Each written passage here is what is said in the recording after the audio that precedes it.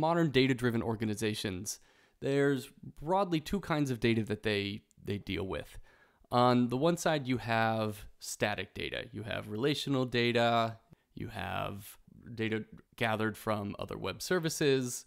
You might have data lakes. There's large numbers of contextual data, I'll call it, that kind of represents what the structure and intentions of that organization or of that business are.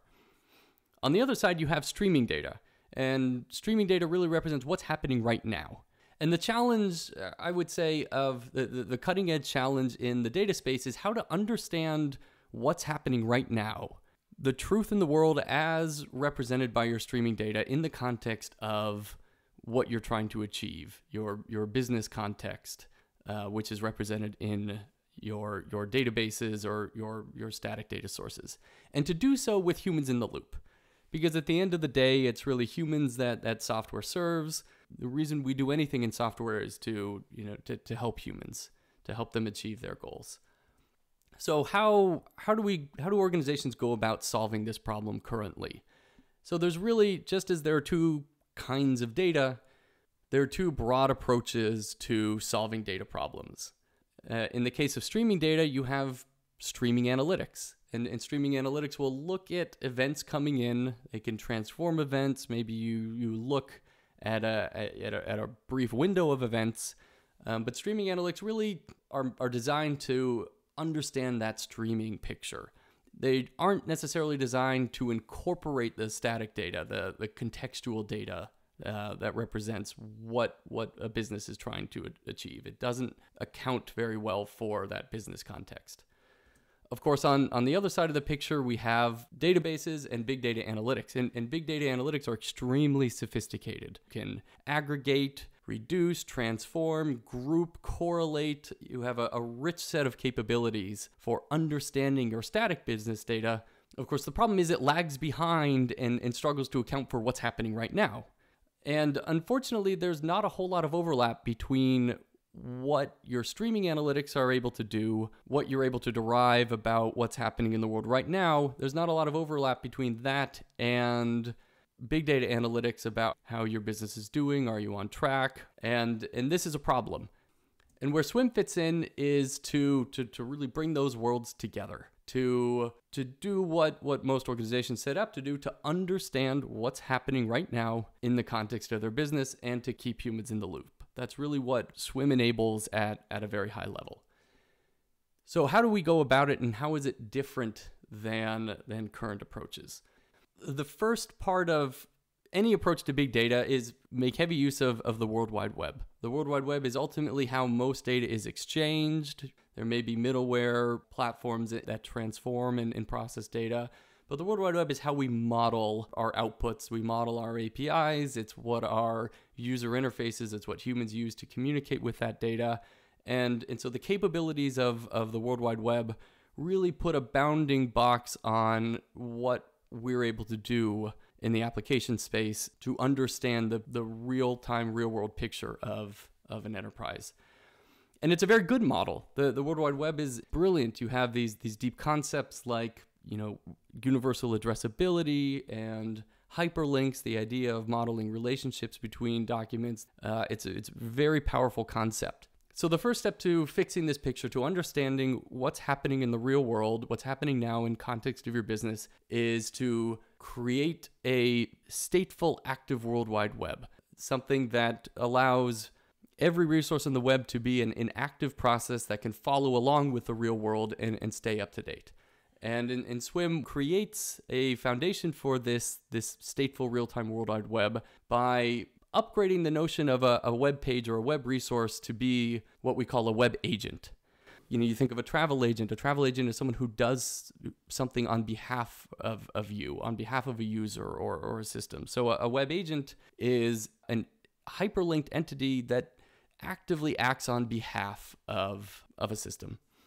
So the way that we construct these web agents is similar to the way that any application creates web resources. In Swim, you create web agents out of database entities. But unlike the World Wide Web and web services, where web services are stateless and ephemeral, return a response and then go away, a web agent sticks around. It remembers what it's doing. So it's able to reason about and understand how an entity evolves over time. So what do you do next? The next step is to finally bring that streaming data into the picture. And the trick is to take your streaming data sources and flow them or wash them over these stateful web agents. So the web agents get their context, their base information about who they are, their self-awareness from your static data sources, and they remember that because they're stateful and they stick around. And so now as these web agents receive streaming data from your real-time data sources, they already know who they are, they know what they're trying to do, and so they have the context that they need to understand what that streaming data means. So the key to making a stateful World Wide Web work and what the SWIM platform provides is a runtime that essentially dynamically maps these stateful web agents to available compute. So rather than having an architect decide ahead of time, we're going to run these capabilities on this set of machines. These machines are going to be a database. These machines are going to be a message broker. These machines are going to run this application feature. You create web agents logically, and SWIM-OS, like an operating system, dynamically juggles all these web agent processes and maps them to available compute. And it does that with a vertically integrated stack that runs everywhere because it is self-contained. So whether it's in the cloud, on-prem, or on the network edge, SWIM-OS stitches all of the compute you've allocated to it into a uniform fabric and is able to dynamically map web agents to the most appropriate place in your compute fabric to execute the logic of those web agents. Now, putting all the pieces together, what you end up with is this stateful model of your business as it exists today, as it is evolving and unfolding, informed by your streaming data, and in full context and awareness and alignment with the objectives and structure and relationships of your business and the things you care about.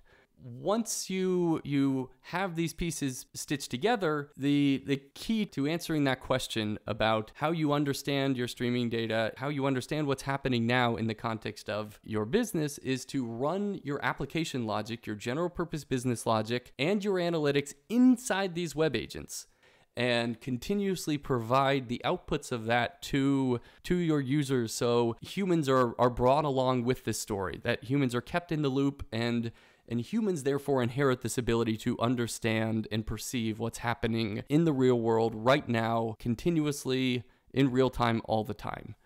This enables a new generation of real-time experiences and real-time applications that your web browser, instead of becoming, a 1 frame per minute snapshot of some environment, they become a 60 frame per second ultra high definition movie that captures the full detail and nuance of how your application is behaving, of the key KPIs, the key information that you need to know so that you know this all the time. And that is how you solve the problem of understanding what's happening in the real world right now in the context of things that you care about.